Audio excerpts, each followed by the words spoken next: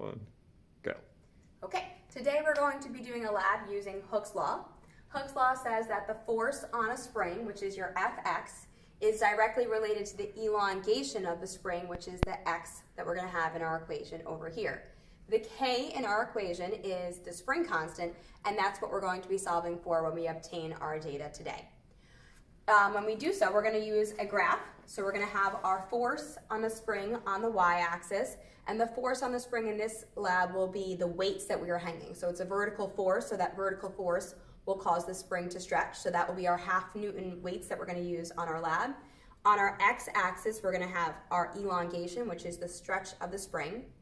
And then if we take our Fs equals Kx equation and solve for the slope right here, our change in y over change in x, so the force on the spring versus the elongation, the slope here will represent our spring constant, which is the letter K. Okay, let's go grab some data. Now, the stiffer a spring is, the higher the spring constant is, and the looser a spring is, the lower the spring constant. So we're going to do two different springs for our lab. So this is the stiffer spring right here. So this spring would have a higher spring constant, and this is a looser spring right here. So this one is going to have a lower spring constant. When we do our lab, we're going to be hanging a bunch of half-Newton masses. Let me find one that's clear. That's one you can see right there. Half-Newton masses. So each one of these is half-Newtons. And we're going to hang them from our Hooke's law apparatus. And when we hang each one from the Hooke's law apparatus, we're going to measure the elongation or the stretch in centimeters. Now, before we can start to measure that, we have to calibrate our Hooke's law apparatus. So we're going to look at this needle over here, and we want that needle to be at 0. So I'm going to pull my Hooke's law apparatus ruler down so that I can get that zeroed out. And that looks to be at 0. So my pin right now is at 0 centimeters. And then for each half-Newton mass that I'm going to hang on here, we'll figure out how much the spring stretches. And once again, each half-Newton represents the force on the spring, and the x, which is the elongation, will be represented by our ruler measurement over here. Okay, let's start collecting the data. This is a half-Newton weight. So for 0.5 newtons, we have a spring stretch of how much is that? It looks to be about 1.8. 1.8 centimeters. So now I'm going to add another half-Newton, so we are now at 1 Newton. So for a 1 Newton force, we have an elongation here of 3.5. Yep, go ahead. Yeah, 3.5 centimeters. I'm adding an additional half-Newton right now, so we're at 1.5 newtons. 1.5 newtons. And I would say that's about 5.2.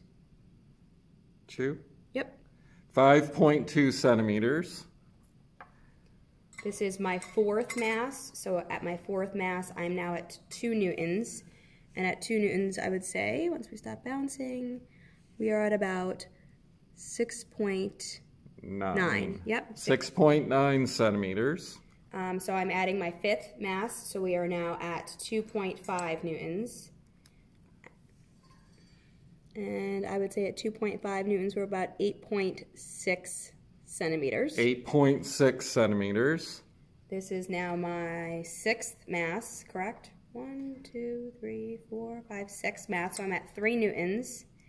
And at 3 newtons, my elongation is 10.4 centimeters. Yep, 10.4 centimeters. And this is my last one, so this is my seventh mass, so this is 3.5 newtons, and it looks to be just exactly at 12 centimeters. 12 centimeters.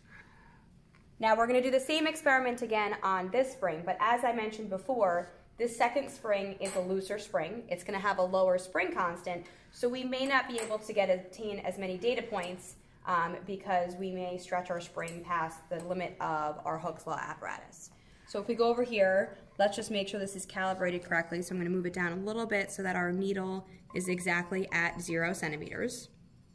And we'll start off with our first mass. Once again, it's a half-Newton mass, or each of these is a half-Newton. So our first mass, which is a half-Newton, and the stretch on that half Newton is 2.5 centimeters. 2.5 centimeters. So our second mass, which would now make our weight 1 Newton, or our force on the spring 1 Newton, gets us to 4.9 centimeters. 4.9 centimeters for 1 Newton. Our third weight, which would put us to 1.5 newtons, and our stretch there would be 7.4 centimeters.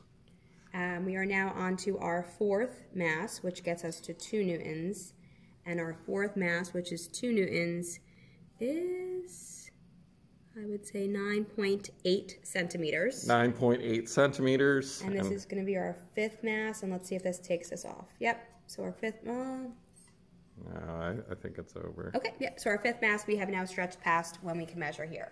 So now what you'll do is you'll take all of the forces, all of the elongations, you'll put them into a Google Sheets, and based on your slope, you'll be able to solve for the spring constant for these two springs.